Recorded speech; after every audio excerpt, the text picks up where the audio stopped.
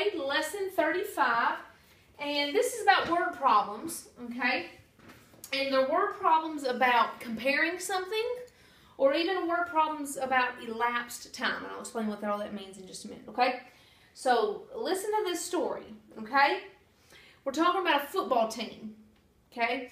The biggest player on the football team weighs 245 pounds, okay? And then the smallest player on the football team weighs 160 pounds, okay? Now, they want to know the biggest player weighs how much more than this player. The biggest player weighs how much more than the smallest player, okay? And when you're working problems like, did you hear that? It said how much more, okay? It means it's a subtraction problem, okay? Even though it says how much more, you're going to actually do subtraction, okay? And you're going to use this formula, okay? Here's the formula you're going to use.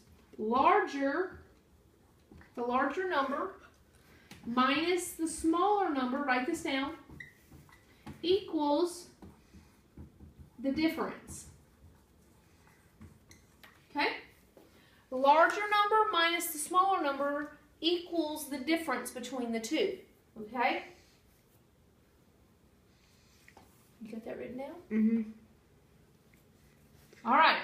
So, based on this equation, it asks this question: how much more does the bigger player weigh than the smaller player?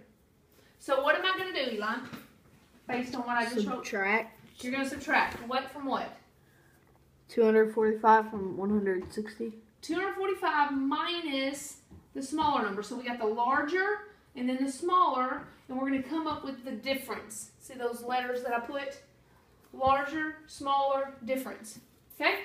So let's do this. All right, 5, take away nothing. You would still have 5 left. 6, and I got to have 4, so I'm going to borrow 1 and bring it over, which makes it 14. So that's going to be 8, and then 1 take away 1 is 0. So how much more does the larger guy weigh more than the smaller guy?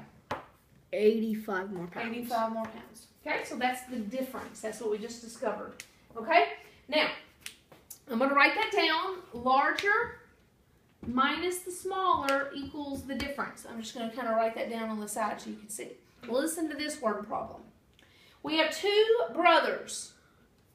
One's name is Abe, and the other one's name is Gabe.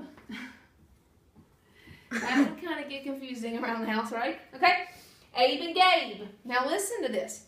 Abe is 6 years younger than his brother Gabe. So Abe is 6 years younger. I'm just going to write down the key information. Okay? Then it tells me this. Abe is 11 years old. Okay, it also told us that he's 11 years old. Okay, now, help me to put in these numbers so that we can see. All right? Do we know what the larger or the greater age is? Do we know how old Gabe is? Yes. No, not yet we don't. Based on the information. No. Not yet. Okay, so we don't know. Gabe is the larger because he's the older, right? Okay, we don't know what that one is. But do we know Abe's age? Yes. Yes, and what is Abe's age? 11. Uh-huh. And then what is the difference? He's 6 years younger. That tells me that's the difference between the two. They're 6 years apart. That's the difference, D. Abe is the smaller one. We don't know Gabe's. Got it? So what this is saying is what minus 11 equals 6?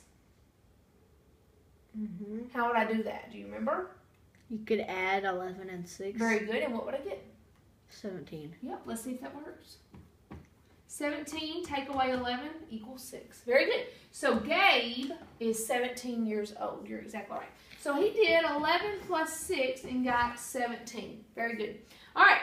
That is using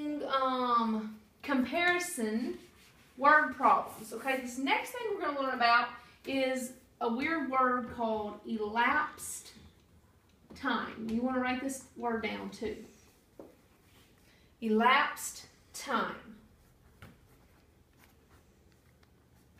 Elapsed time is kind of like the comparison problems we just did, okay? But this time you're talking about time. How much time has gone by, okay? So for example, if we were looking like at a timeline, this is the earlier time, and this would be the later. So for example, if this was 1980, this would be 2012. You see that? Or 2014, whatever it is. Okay? Mm-hmm. So earlier and later, and then we try to figure out how much time has elapsed from this time to this time. Okay, that's what we're working with today. Okay, so let's look at one of these problems, and here's the question. How many years were there from 1492 to year 1620? Okay, and the way we're going to be working these problems is we're going to say the later minus the earlier equals the difference. Okay, so it's kind of the same, but this time we're saying later and earlier rather than larger and smaller. Okay, you're still doing the larger number minus the smaller number because the later year is the bigger year. Okay, so the big number will always go here minus the smaller number. So here, what would we do here?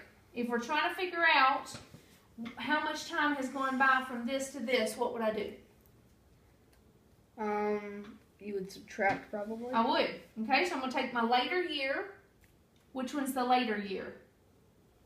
1620. Very good. And what's the earlier year? 1492. 1492. Okay? So now I'm trying to figure out the difference. What is the elapsed time between the two? So I'm going to do that. I'm going to bring it over here to do it to the side so I can work it better. Okay? 2 from 0, I need to borrow and bring 1 over. It will go 8, 9. I have to come from 1, so I have to borrow another 1. Bring that over. 9 from 11 is 2. 4 from 5 is 1. And 1 minus 1 is 0. Okay, so how much years is in between the earlier time and the later time? 128. 128. Very good. All right, that's lesson 35.